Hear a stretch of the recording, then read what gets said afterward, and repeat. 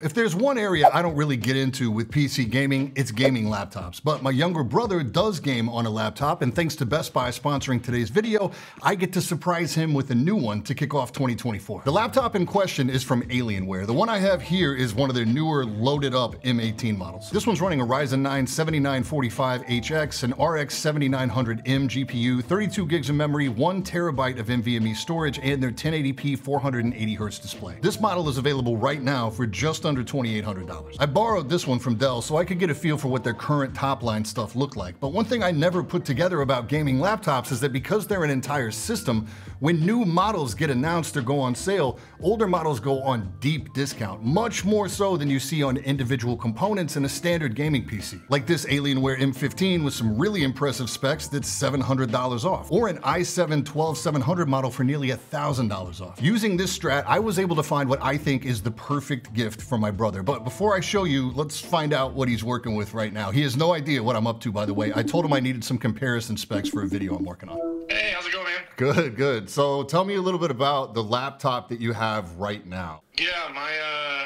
it's an Acer Aspire. I think it's a 2017. I picked it up on Black Friday to replace like an atrocious HP $300 Walmart one that I was using for school. I remember that one. It took about 10 minutes to boot up. So my current one, it's got an i5 in it, 8 gigs, and then it's got a GeForce MX 150 processor, which is a gaming processor. So that's like your, yeah, it's like your GPU, probably, yeah.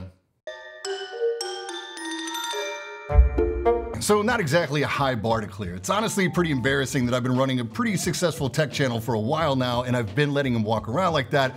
But I've had my reasons. He and his wife have a beautiful 1.5-year-old daughter. They've just relocated. He just started a new job, and he just finished his bachelor's degree a week before Christmas. The past 2 years have been crazy for them. I couldn't be more proud of him, but I didn't want to give him something that was going to distract him or take his eye off the ball. But now it's time to get him fixed up. So thanks to Best Buy, I was able to get him this. This is an Alienware X17 R2, and the specs are a bit older, but for someone who's been walking around on a budget laptop from 2017, this is going to be a massive leap forward. This has an i9 12900H, 32 gigs of DDR5, 1 terabyte of NVMe storage, an NVIDIA RTX 3080 mobile, and a 17.3-inch 4K 120Hz display with G-Sync and Optimus.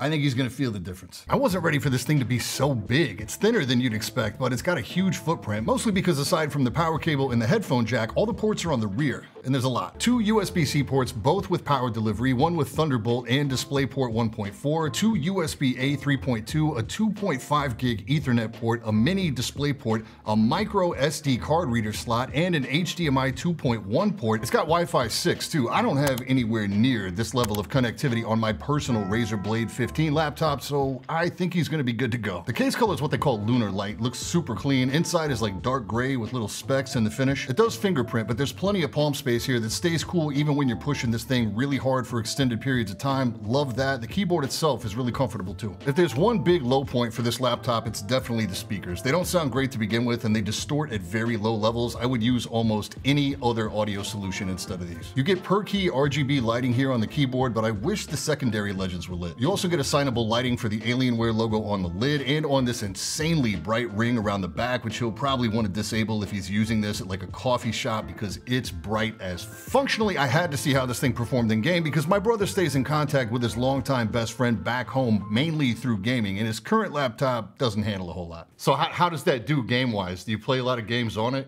Good. I mean, I can do like popular, older, or very forgiving titles like Sea of Thieves, Deep Rock Galactic. I do have to bring my my quality down to shameful, looking like it's like 1987, but she still runs and it's still fun. So I just do like gaming, so that's good enough for me.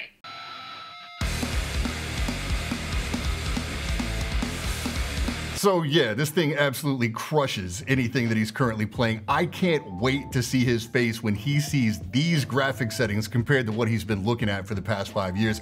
Hopefully it encourages him to download some more modern titles, and for that, he's gonna need some more hard drive space. I'm gonna hook him up with an additional 1 terabyte of NVMe storage before I send this out. This thing was a piece of cake to open up and get into. Strangely, there's no heat shield over the secondary M.2 slot, but I don't see him doing a lot of long sustained writes all that often, so I don't think it's gonna be an issue. We've got an 87 watt-hour battery in here. Now, he'll definitely be running this plugged in when he's gaming, but for the times that he does need to go mobile, I just loaded up a YouTube video and let it run until it died, and I got 2 hours and 50 minutes. I gotta say too, this is an IPS display, and despite not being OLED, this is one of the most impressive panels I've seen in a laptop. Because it only measures 17.3 inches, the pixel density at 4K is crazy, so you can totally bump this down to 1440p or even 1080p if you want to dial up other graphic settings. On games that take advantage of DLSS upscaling, you can lower the resolution to improve performance and still come away with some crazy visuals. Looking at some of the improvements they've made on newer models, we do see some of the ports distributed to the side, which I really like, and they've managed to finally backlight all the secondary functions on the keyboard, which I'm also a really big fan of. Now, obviously, this newer unit with its current gen hardware is going to push a lot more frames, so we're not going to concern ourselves too much with that, but I will say that I greatly prefer the 4K 120Hz display